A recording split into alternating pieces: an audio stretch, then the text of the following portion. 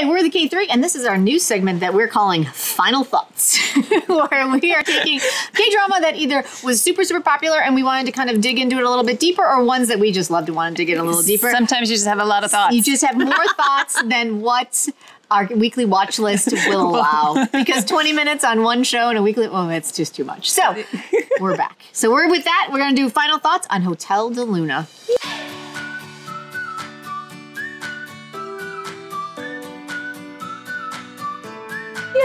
Yeah. All right, you guys. So final thoughts on Hotel. Let's just start broadly. Okay. The story itself, the overall story.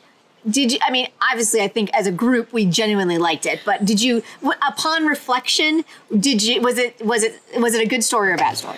Oh, I thought it was a great story, and I think the Hong sisters just, yes, totally crushed it on this one, because the last one they did was Hwayugi, which started off well and then really kind of tapered off. And so as we were watching this show, there was really a question of, are they going to not just stick the landing, but are these stories going to all make sense? Because they really parsed out the overall story of Manuel and the historical and the reincarnation, and it was all parsed out, but the way it wrapped up, and at the end, how they diced up and went through everyone on staff, and it was just like emotional every time we left. Their full story, we got to know them better, and then they left. I was thinking of all just taking like a team bus. It's like, where are my tissues? A team bus. I know. You just rip the Band-Aid off and send everybody at once.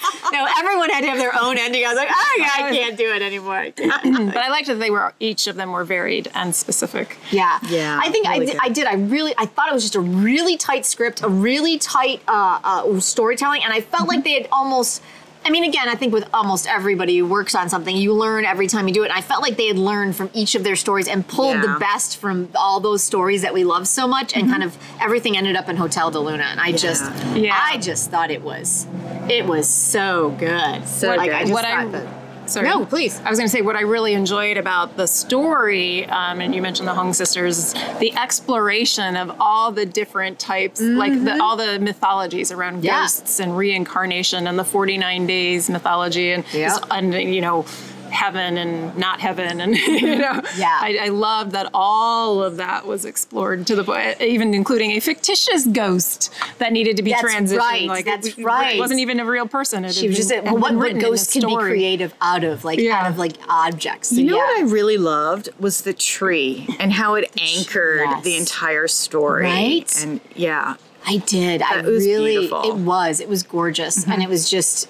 It gave the whole, every time you knew you were at the tree, you knew something like poignant was about to happen, which I really enjoyed. Okay, so then obviously this whole show was peppered with characters that we, really loved and came to, but which ones were your favorites? Besides Yojingu and IU? Besides our leads, I basically said besides them. Because I loved them. I thought they were so well matched. I thought that I know there was a big, not controversy, but there was a big debate over whether it was Chung Sung or if it was Chung Myung. And I was like, there was a lot. Him reincarnated. There's a lot of historical there, but I love the relationship that they built together. IU and Yojingu. Yeah, and then it kept us guessing, right? Yeah. So that was good. It really they sunk their hooks in that way. They did. I really loved seeing her in a grown-up role. Okay.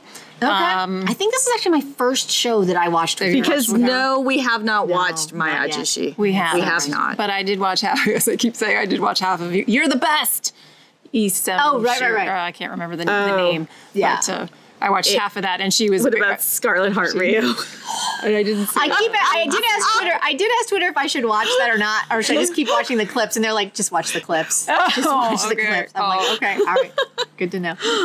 But yeah, I thought she killed it. I thought she did. Amazing. She owned that role so much. Oh my god. So I did. Okay, so aside from them, because obviously we could gush forever about these, because I thought they were so well matched. Who was your favorite after that? Oh my gosh, that's so hard. Go ahead, Karen knows. I think we would probably all agree about Saw Yi Suk as the many incarnations of God. Yes. Yes, Mago was by far my favorite secondary character. So now, of the many incarnations, did each of you have a favorite of one of those? I love the flower one. Oh, the happy, the happy. Yeah. But this is why, and this is what I loved about the Mago character, and I thought it was a brilliant device, writing device, because instead of it just being like the exposition fairy, like some random person would show up, you literally had an exposition fairy in different incarnations based on when you needed her to show up. So when we needed to know when we needed to know how he got certain places, the flower one would show up. When certain things had to happen, the badass one would show up. Right. When they needed to learn about luck, randomly there was a luck Mago, and I love the fact that even though this was a device, it was so well executed. I like the one holding down the fort. She was great. She was just commenting on everything. Yeah. I think she was. She was my. Yeah, I love that character. I could have used a little more Grim Reaper, I think. Yes, I agree. I wanted to give you your turn, but he was my second. Ken Hong-suk. Yes. Oh, absolutely. A little more of him would have been just fine. They had more of him toward the end. Yeah. I would like to have seen more of his relationship with everyone throughout. I mean, we knew there was one there, but I would have liked to have seen more of that. Because at one point he was chilling out with the bartender. Yes. And you're just like, hey, this goes back. There's some story there. Yeah, exactly. This is not a first time hanging out. No, obviously. it was great. So, But I also really like Bae Hae-sun, who played the head of housekeeping. Is that what they call Yeah. her? She was great. Yeah, The she room was manager. great. She The room manager. Housekeeping. Room manager. But her storyline was beautiful. It was. And the way her revelation at the end of her life was fantastic. Or her death. Well, and I think that's what I really loved about the story. And I think her story told it, and I think our little Firefly story told it, where forgiveness is big. Yeah. Like, I mean, you can carry like all that rage and anger forever, but it's really not serving anyone. Right. And so if you can even get to a point, if you can even get to a point where you can just have a conversation or, forgive someone or even understand, like, I thought that was just a huge like theme through the whole thing, that it was just. So holding it in for hundreds of years? 1,300? Like, good not a good Lord. idea. Let it go. Let it out. Maybe not the healthiest choice. No. But I appreciated the fact that that storyline went the way it went. Yeah. The Firefly one. Because, and hers as well. I appreciated the fact that she understood that whole maternal thing. Yeah. And then she was like, wait, why didn't I think of that? Like, it was just so heartbreaking. Yeah. But she did it so well. Yes. There were a lot of tears at the end. Oh my God, so many tears at the end. I think the last 4 episodes I was just like, right? I love the Firefly bit because but you mean the through line throughout the entire a bit, that whole thing. But I appreciated the fact that he'd always been there, and had she just invoked his name once in 1,300 years instead of just. But no, I will never say his name again. Yeah, like I thought that was a really. It just really, it was really powerful to me and really interesting. And I loved how, but isn't that great that petulance of hers was actually a major plot story? Exactly. That's such good writing. That's what I'm saying. Like, it was so well written that is, like, she was just so much, I will never say his name again. And by God, she didn't. Until someone finally was like, 1,000 years. If you could, like, say his name and show up and you can get this out, we can move on. And so I did. And the look on her face like that. Yeah. Just the little thought. Yeah. The other thing that I really loved was that moment that they had with where's our list? Here he is. With Yeon Woo. Oh, her brother. When Chun-suk brought her to see him because he recognized him from the dreams, and they had because he's now a detective in modern day. Yeah. I loved that moment so much. To you? Mostly because it was super sad, because I appreciated the fact that Chung Sung he knew his role, if that makes sense. And he still cared about her and he wanted her to be happy, but he was also like, I can't keep this from you. And He's really the best kind of fixer. He really was. Like, I think that's what it was. That's a great way of saying it. Like, I really, really enjoyed him so much. Also, if you enjoyed the fashion, I followed an Instagrammer, KDrama_fashion, and they published so many of IU's outfits and the designers and the shoes. She so did if you have need more information on that, wardrobe. that's great. I swear, if there is an award in K-drama land when they give out their awards for wardrobe or costuming, I mean, the show. Oh, but they're all like to win. Paris designers. It was amazing. That's amazing. Yeah. Now, were there any characters that we hated? Was there any character you were just actively like anti? You need to leave the show now. I didn't hate As a character? him at all, but Pyo Ji-hoon, I guess got a lot of criticism for his acting. The Bell. Really? Really? Yeah, so he's an idol. He was from Block B. I thought he was adorable too. I did. But it's just I'm just acknowledging that it's out there. Apparently, a lot of people were critical of him. Oh no, I thought he was adorable. I liked him. I'm not sure he's ready to lead anything yet, but I thought he was adorable and I thought he understood the role very well and portrayed it. Aw. Interesting. Yeah. Interesting Sorry, that there was some Yeah, I know. criticism. Yes, we did. Yeah. We did. Okay, so we kind of already have talked about this, but like, what were some of your favorite moments? Oh my gosh. I know. Where do you start? There were a ton There were so of many.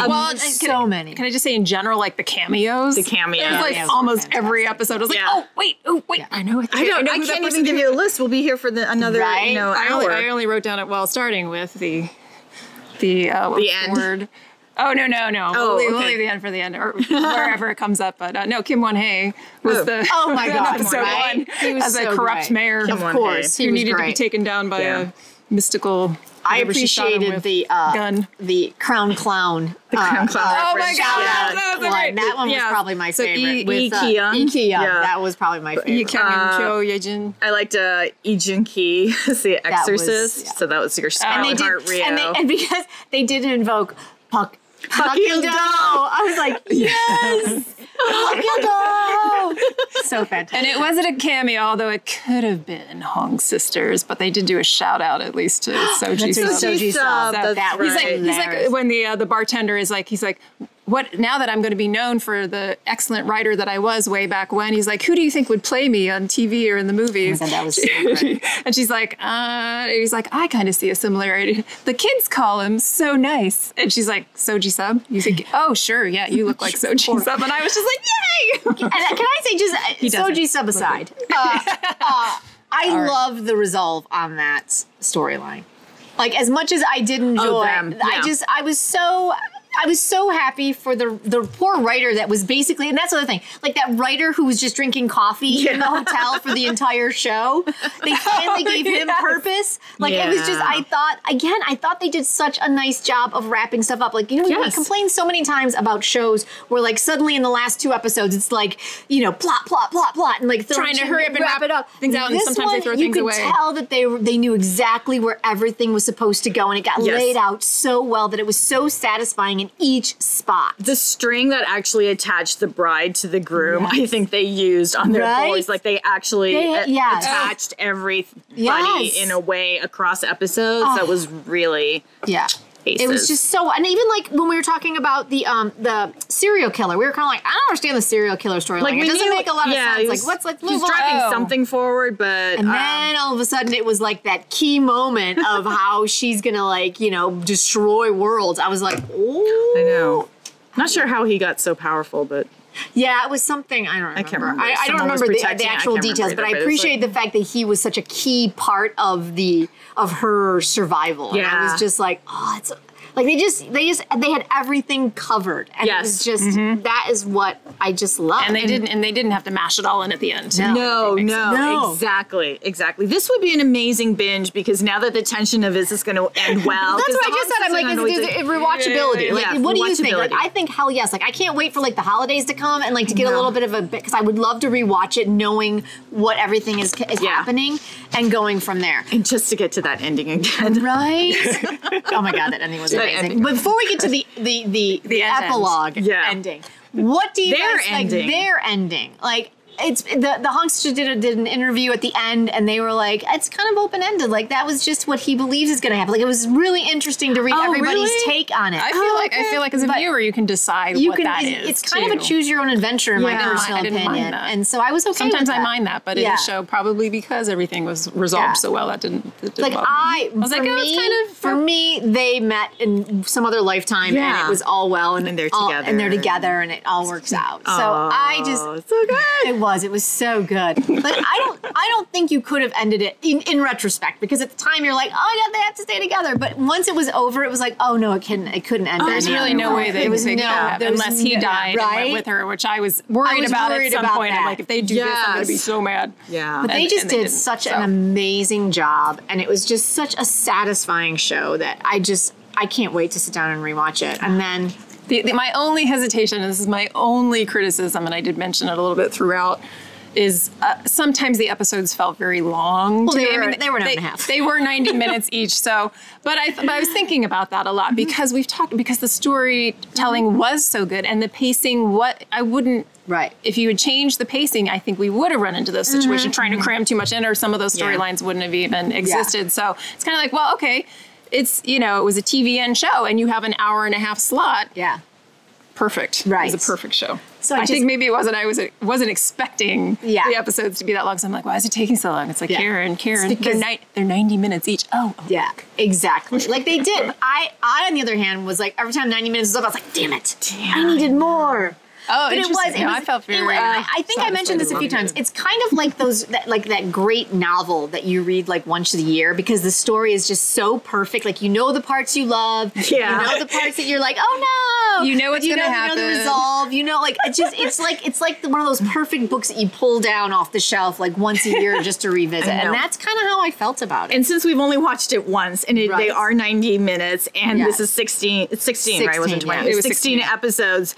I know that I've forgotten so much already. Right? It's just going to be such a pleasure to go back and watch it again. And I can't wait. So that's those. Yeah. I mean, does anybody have any final? Well, oh my God, we didn't even mention. I think we have one final thought. You mentioned an epilogue, Jen. That epilogue, him with that Kim glass and the rings and the vest and the strut shoes and the strut and the turn and the lighting. I have never had a Kim Soo Hyung problem until that moment. Major problem now. Wow. All I can say is welcome back. Right? Like that's a way to be like, I'm back. I'm back. Oh wow. Should we go back and watch The Producers with him and IU? Ooh. She was. I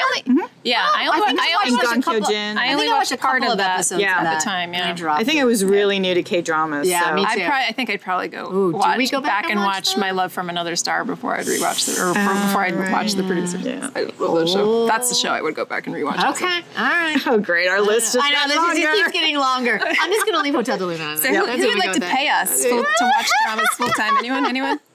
All right, well, there it is. Our final thoughts on Hotel de Luna. Let us know what your final thoughts are a couple weeks after the fact that it's all wrapped up. Did you have new thoughts? Did you have old thoughts? Did you have recurring thoughts? Are you just starting to watch it now? Yes. Let us know. Yeah. We're the K3. I'm Jen. I'm Karen. I'm Marisa. And if you want to see what we're thinking about all of our other shows that we usually watch in any given week, check out one of our weekly watch lists here, and you can see what our thoughts are. We'll see you next time. Bye.